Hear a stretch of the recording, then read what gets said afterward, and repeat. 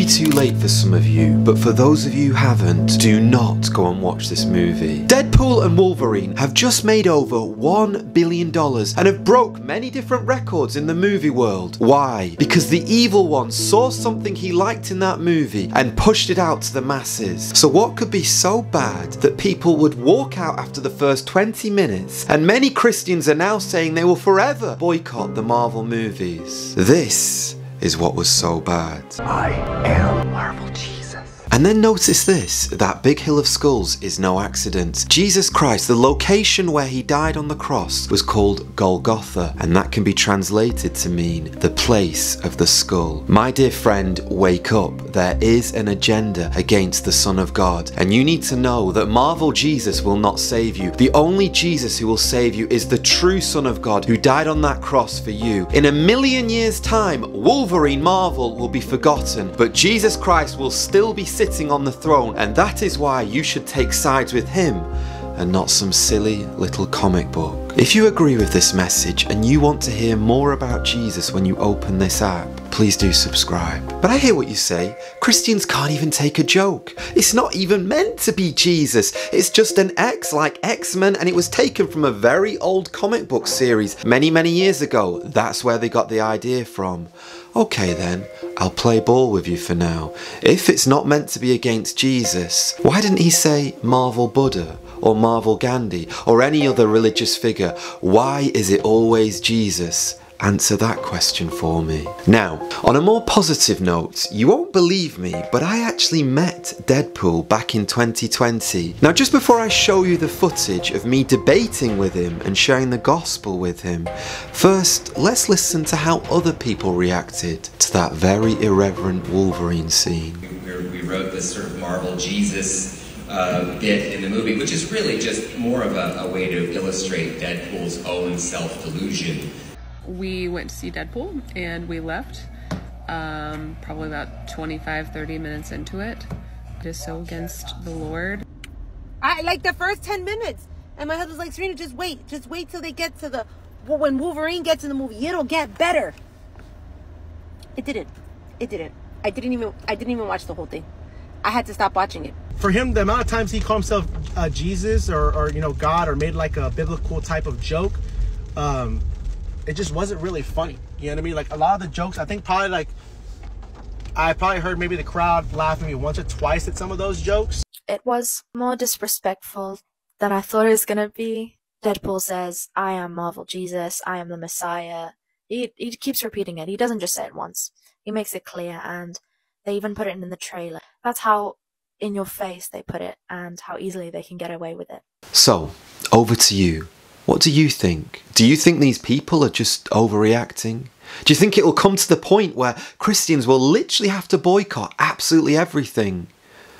Well, maybe, and I'll tell you why. This world very quickly has moved further and further away from this book. It's moved further and further away from the scriptures. And while this world continues to distance itself from the God who created them, well, there might come a point when you and I as Christians have to distance ourselves from the world.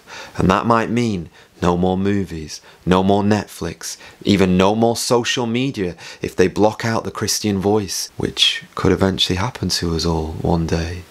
Oh my dear friends, what is the heart of the matter?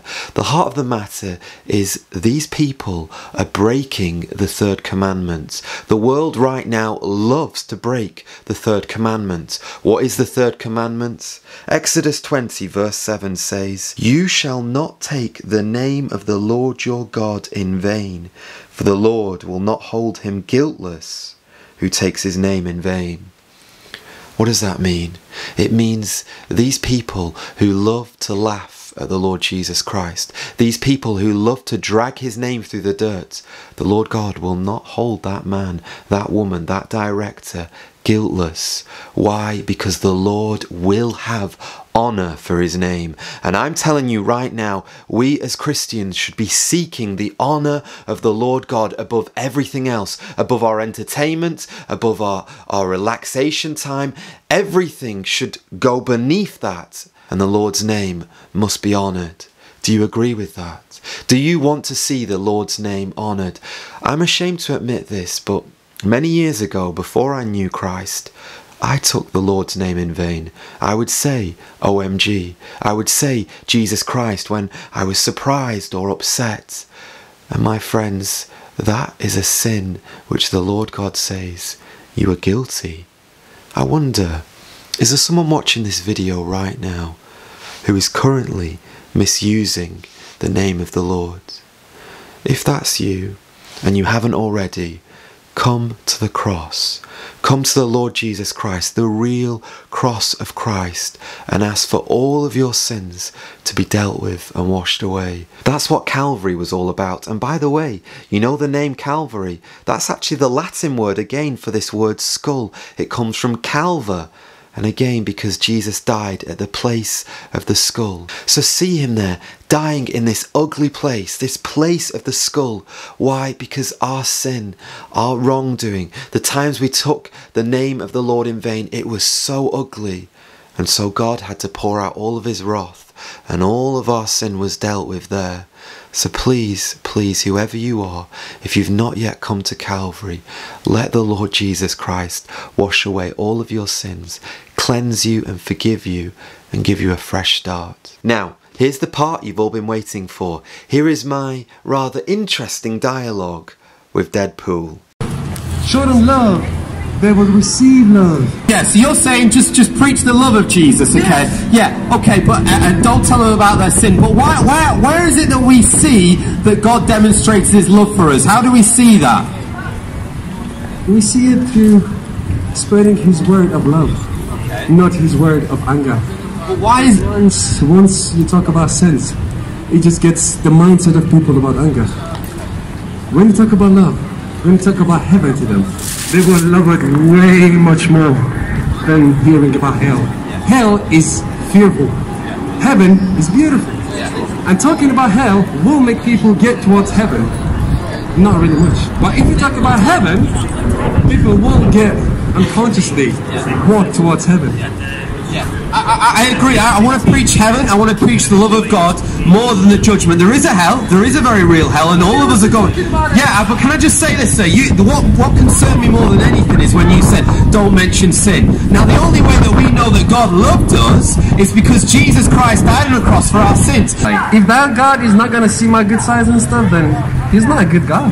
Let me tell you this, it's not like scales, it's not about you've done so many good works and you've done that. God's standard is perfection, and you and I, we can never ever meet that, but this is the good news, and this is why I think you're smiling behind that mask there, DP. Here is the good news. Jesus Christ on the cross bled and died for sinners.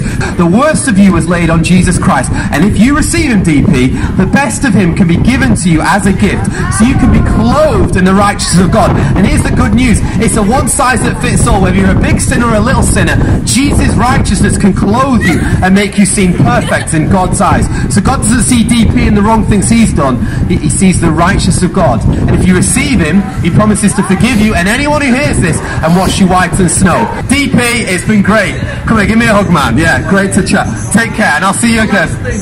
People, first think things, love yourself and give applause to yourselves. Come on, don't be so down. Come on, love yourselves, man. Yeah, love yourself. And if you've got a spare bit of change, give it to DP for his dancing. Yeah, I'll be over there and I'll give you 1 penny. That's your way. I'm joking.